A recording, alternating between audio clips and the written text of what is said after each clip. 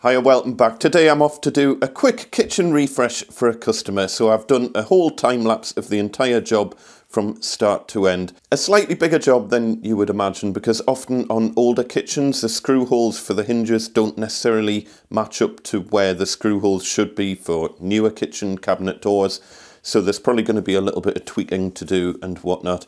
And also a lot of the panels that I'm using are kind of non-standard panel sizes, which were obviously the standard way back then, but they're not the standard sizes now. So it just means I've had to make a couple of kind of custom panels and stuff to fit. I will be doing a costings breakdown of this job over on my Patreon at some point. So if you follow me on Patreon, keep an eye out on their link in the description below. Let's head over to the customer site and see what needs doing.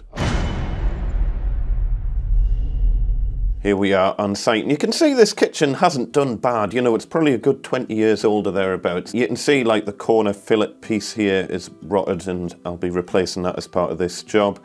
The unit fronts all need replaced. A lot of them have turned yellow over the years, and they're all slightly different colours and hanging off and stuff.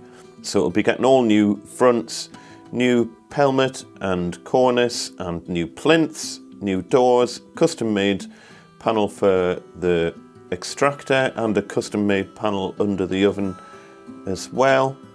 And it's just really going to be giving this a bit of a tidy up and a fresh new look with a nice gloss white slab finish.